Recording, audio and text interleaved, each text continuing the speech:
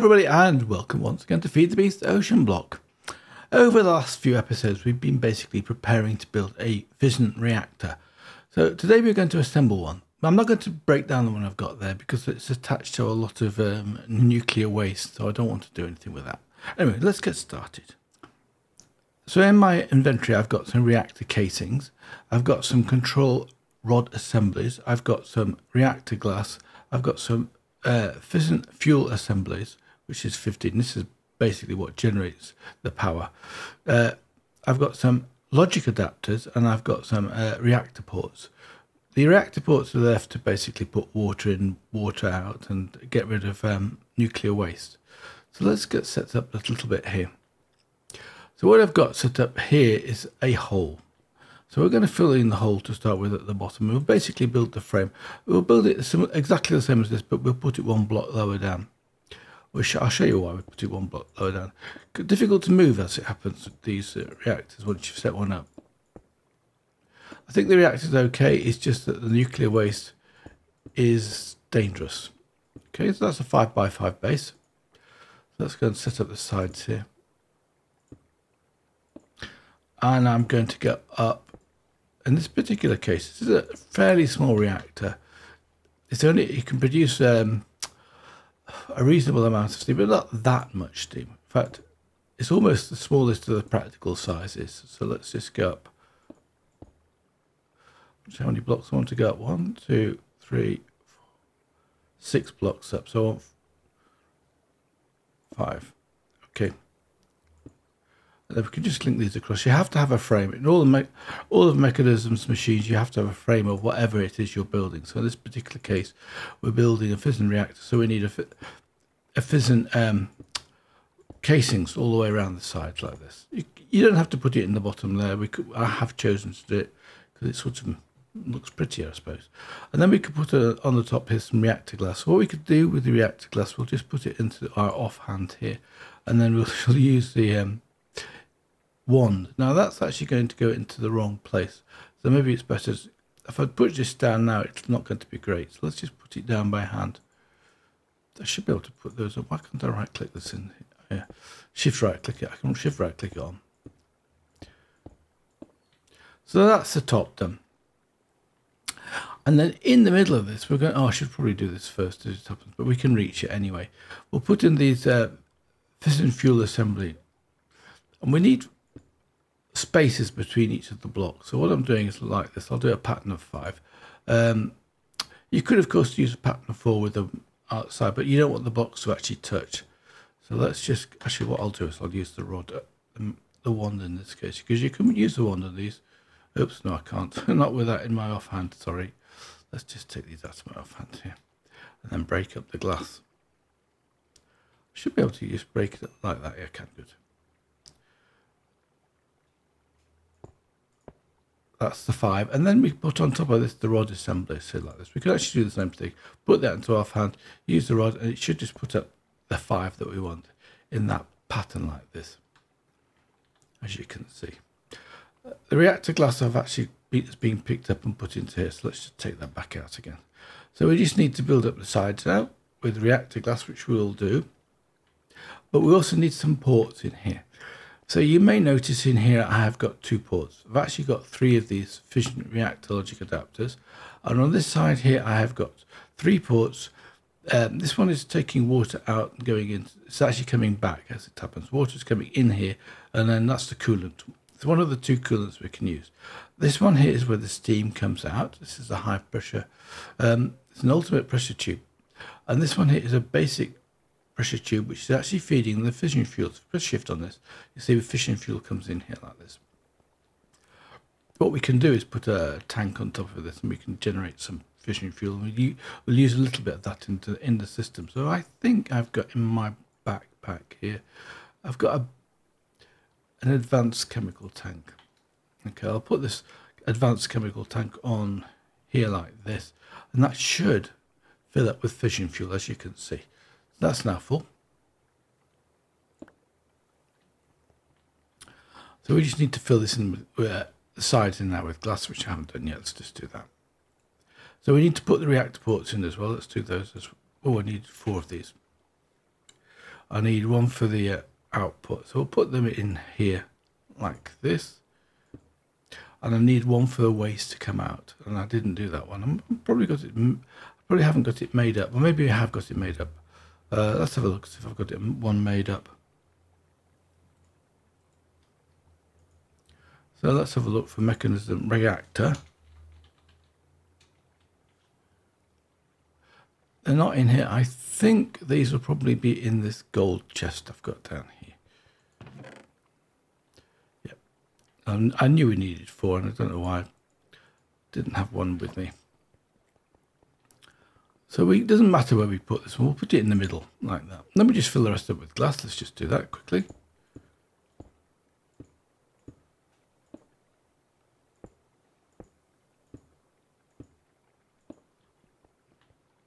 And the same on this side.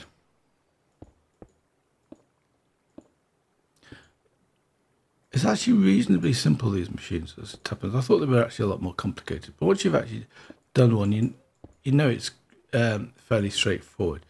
I could in fact use the wand in this case.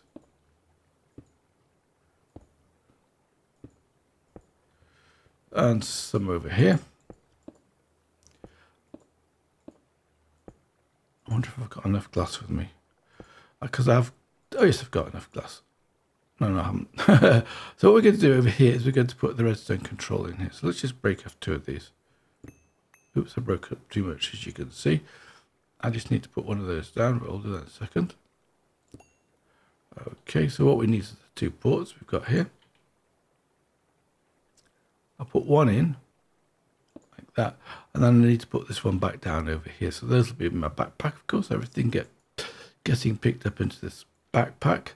I'll put this down first, it's fuel assembly. And then we can put in the last piece of glass here, but let's put in this reactor port here, so like that. And that should, unless I broke something else up, it hasn't formed, I'm not sure why. I didn't break up underneath it, did I? Nope. Oh, of course I've got this piece of glass missing. I knew there was one. I should have had one left, shouldn't I? And now you get the red smoke signal, and that means it's formed. So now you can right click it and you can see what you've got. So let's give it some fuel first of all. So we'll use the basic pressure tubes for doing that one. And they are ultimate pressure tubes. Basic pressure tubes. So we'll put this one down here, because it doesn't take a lot of fuel, it doesn't need a lot of fuel into this. And then we can put in on here the tank that we've picked up. That should be probably in the backpacker. Okay, so this has got, it says advanced, it actually looks, oh, you see, it looks like a black bar, but it actually means it's full. So let's put this on top of here. Like that. And you can see that this is going out. And therefore the fission fuel is coming into here, as you can see, and that'll be filled up. Now, before I go into do anything else, we're going to set up this redstone. Redstone's fairly straightforward. This port here is set to high temperature, and this port here is set to activation. So we'll do that on the other side. So when it's getting a redstone signal, it should activate it, unless you've manually set it to, if you look right here, you've got scram. So I've set it off. I'll come to that in a second. And this here is simply a redstone latch, because as soon as it reaches high temperature, I want it to stay off and not come back on again when it cools down, because that generally means there's a problem, and you need to fix that problem before you start. So what I need is some redstone torches. Let's get rid of that one. And we also need some, I don't think I've got any in the, I've got some, yes, I've got some in here, but let's get some redstone torches out. I'm not sure where I've got those. Let's just have a look. Let's craft, I need 2.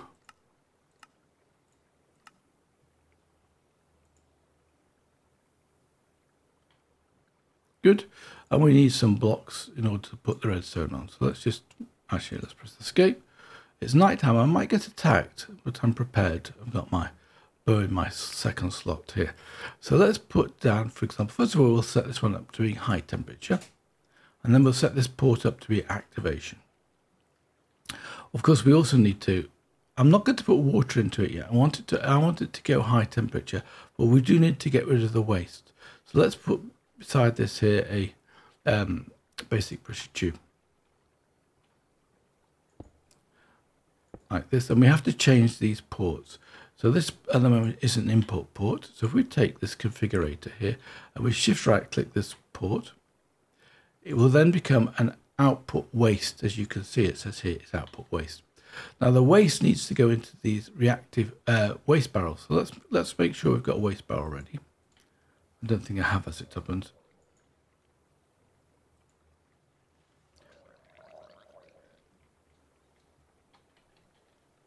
Let's craft up one of these. They don't take long, they're just bits of lead, as you saw. There's somebody down here. There was somebody down here. Right, good. So we'll just put this down below, this barrel down below here, somewhere like that. And then we can feed into the top of this the waste. So let's put that down here. And one thing you do need to do, make sure you've got this, is you need a Hazmat Suite. Very cheap, not too bad. Let's have a look at the recipes for this, because it's basically just lead with orange. So a standard patterns for this +1 orange piece. So if you look at that's the head, that's the helmet. The recipe for the chest piece is exactly the same. Again, orange with lead. So that's it. Lead's in the standard pattern for a chest piece. The pants, let's look at the recipe for those. So as you can see, pant recipe plus orange. And of course the boots are going to be, you do have orange in it, but at the bottom. So you don't see the orange of those. And if you're playing with this stuff at all, make sure you build one of these. If you get caught by radiation, you die. It's almost inevitable. You can actually get around it. Anyway, so let's carry on with this. So we'll feed out of here now. This is an output port, like this, and this will be the input, like that. And it's not a drop like this, so you can see that it's actually going to connect in. So this is basically this part. That's going to this NOT. This is basically coming a NOT gate. So we come here, this gets a signal here, and then this gets inverted, so it's activating it. So we will get an activated signal when we put this block down. So let's put that block down here. And then we need to activate this with a redstone torch. We'll put one on each side. In fact, I only need one to start with, like this. And then we can put down another redstone dust here.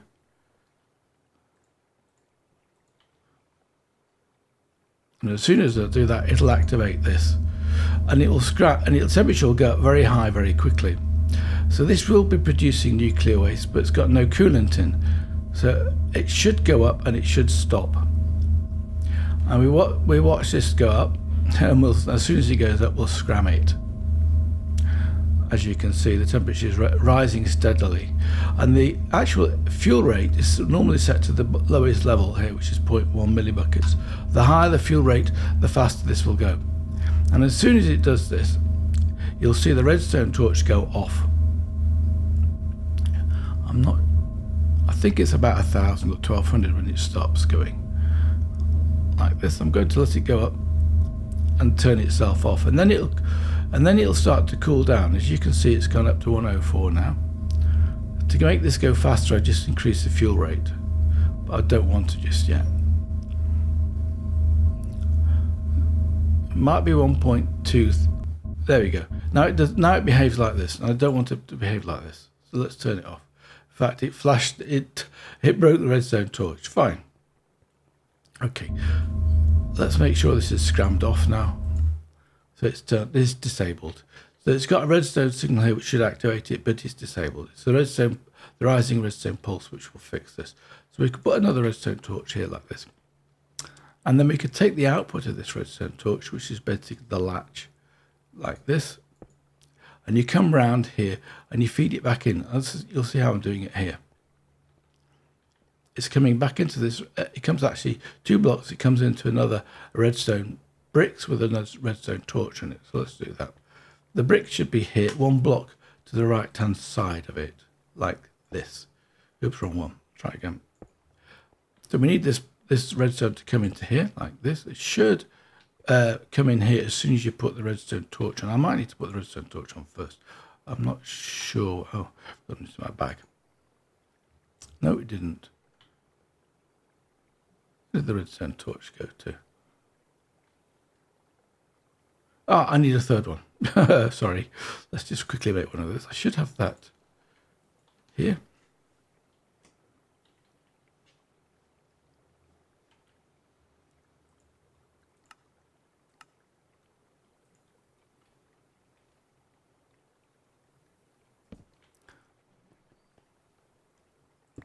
Maybe I should do it like this.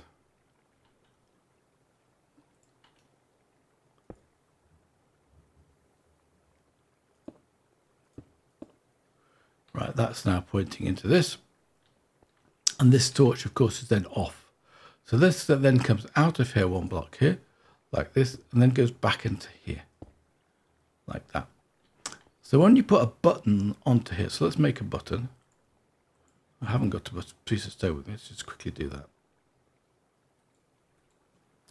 I don't think I've got any stone will do. I don't tend to have very many buttons made. So 200 and it's one of these. Let's just craft that into here. And we get a button. Then we can put the button on here like this. And when I press this button, it should reset the thing. It hasn't done. I've got this wrong. So a quick look. All right, that's supposed to go back into the middle of here. Sorry. So all that needs to do is come into here, like that. I think I must have this too far over.